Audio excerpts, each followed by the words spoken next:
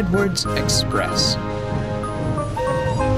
When Gordon arrived on the railway, Sir Topham Hatt purchased brand new express coaches for him. They had sturdy metal bodies, smooth bogies, and separate compartments for the passengers. Gordon was well pleased with his coaches.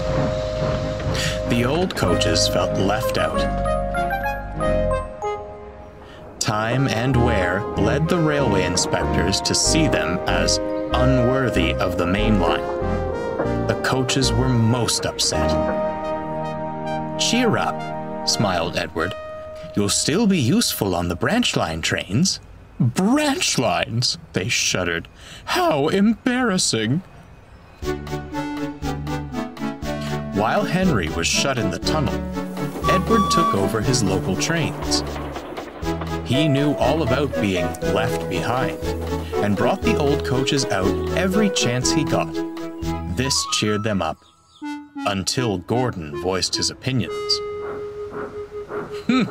A pity," he sniffed. "But that's the price of progress.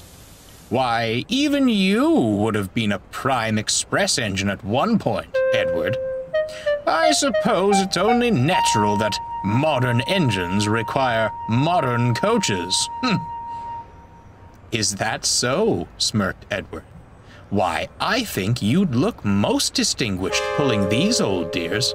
"Oh, no thank you," Gordon harumphed. "They'd be open-top carriages before I even reached top speed.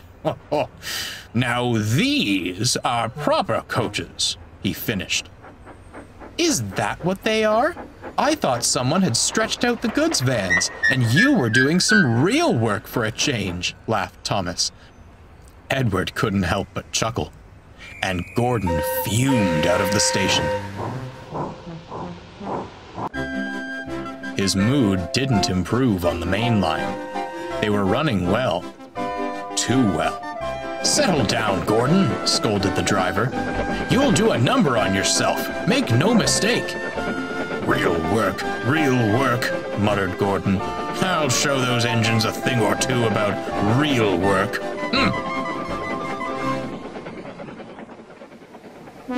The next morning, Gordon tried to leave the sheds, but he couldn't. "What's happened to me?" he groaned. The crew inspected him and quickly found the problem. "Something's wrong with your tender brakes," sighed the fireman. "And with how you were going about yesterday, I'm not surprised." "And you thought the old coaches were the ones who would fall apart," laughed Thomas. Edward shot him a look. "This is no time for teasing, Thomas. The express must go out on time." "Pooh! And how?" grunted Gordon. "You aren't strong enough to pull those coaches, Edward." Edward glanced at the coaches in the carriage sidings. And then he spotted something else. The passengers were growing impatient. There was no train ready for them, and it would soon be time to leave. The fat controller had just stepped out of his office to see what the matter was, when he saw a most peculiar sight. Edward came steaming in with all the old coaches he could find. The passengers were surprised, but thankful they had a train at all. They hurriedly boarded the coaches, and the fat controller smiled. "Well done, Edward. Most resourceful of you. Don't push yourself too hard now." "I may not match Gordon's pace, sir," smiled Edward, "but I'll have a jolly good try." The guard blew his whistle, and Edward started away.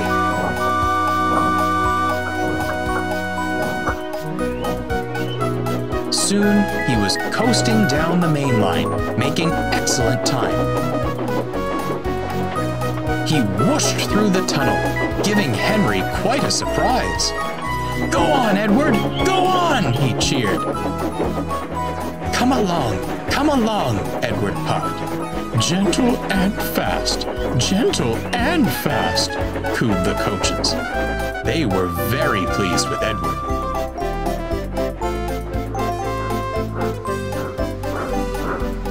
At the last station, the passengers cheered and thanked Edward. The engine at Vickerstown was most amused, but looked on with admiration. Edward just smiled. He was thankful for a rest.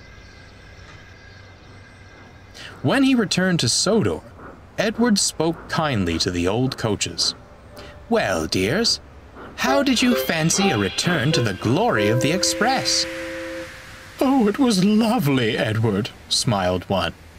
"Although," added another, "perhaps you were right. Some leisurely branch line work sounds most enticing." "Well," Edward laughed, "I'd say it's time for a well-earned rest in the carriage shed. Come along." That won't be necessary." Gordon slunk up alongside.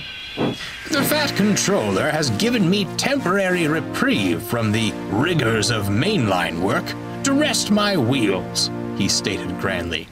"I shall escort these fine coaches." "That's not what he said," smirked Thomas. "He said you were to shunt in the yard until you learned not to be so big in the smoke box." "Take us away, then. Double quick, chop chop," ordered the old coaches. Edward and Thomas laughed. Gordon went red in the face and shuffled silently away.